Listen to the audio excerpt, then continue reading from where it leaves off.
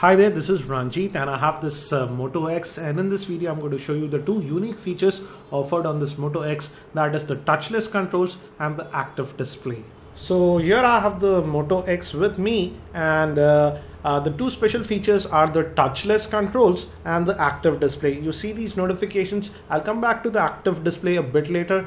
I like the active display feature a lot more and I use it almost every day. But let's first talk about touchless controls.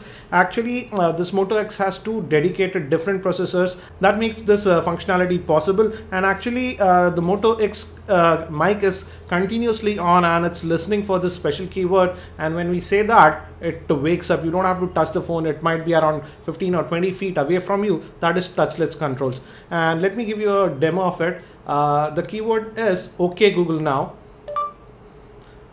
And as you can see, it wakes up. Let me just switch it off, and we can give special commands now. For example, let's say this phone is about 15-20 feet away from me and I just get some notifications. I hear about it, but I just don't want to go there and I want to know what are the notifications. You can do that by touchless controls. Let me show you the same. Okay Google now, read notifications.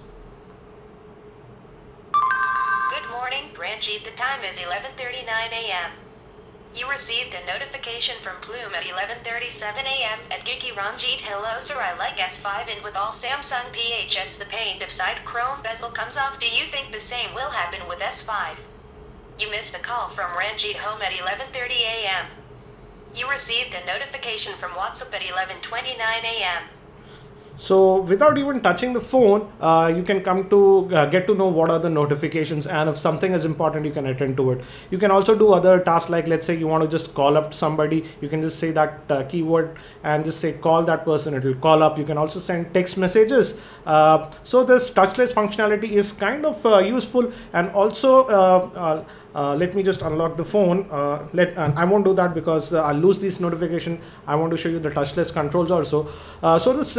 And you can also wake it up and ask questions. For example, you can ask, okay Google now, will it rain tomorrow?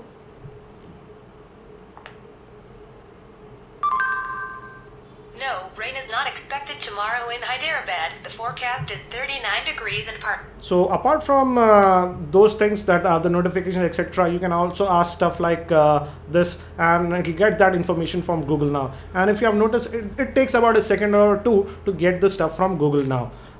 But if you just want to get to know the notifications, etc., you don't need any active data connection. It works.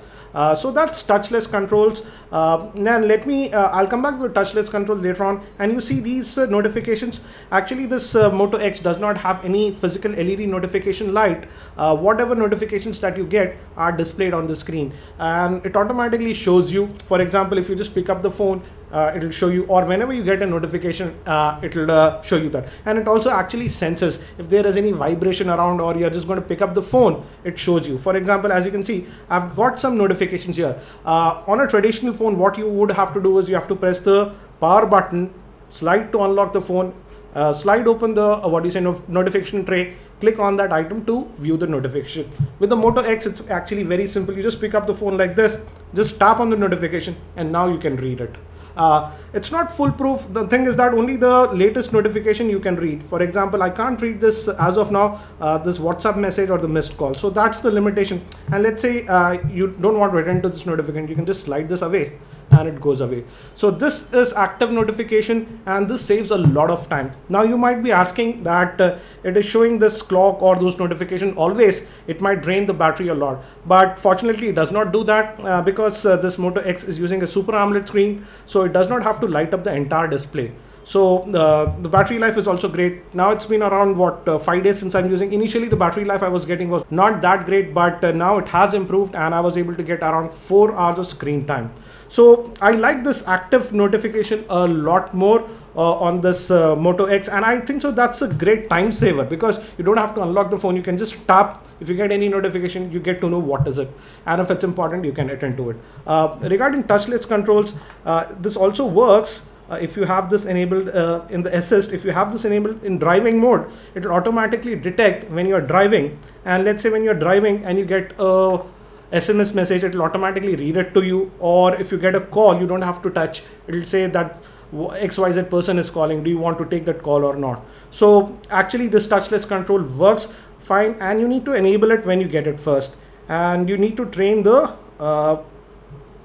Moto X. Here as you can see, we have this touchless control, and you need to enable it, and you need to train, you have to use this train your phrase. So you have to say that okay Google now 3 times, and then it will recognize your voice. And I would say it works pretty well. My wife tried to use that okay Google now phrase, it did not work. As you can see, it detects my voice now. But I won't say it is 100% foolproof. I was watching a YouTube video about Moto X, and one of the reviewers just said, he sounded very similar to me, and he said okay Google now, and the phone waked up. So the okay Google now works fine, but there is a small mischance that it might fire if somebody has very similar voice to you. So I feel these are the 2 unique features offered by the Moto X, that is the active display and the touchless controls. I'll also be producing the gaming review for this Moto X very soon, and I will also be posting the full in-depth review in the next few days. So if you aren't subscribed to my YouTube channel, subscribe to the same. So that's it for now for this quick look at the active display and touchless controls on the Moto X. Thank you. This is Ranjit, and I hope to see you in my next video.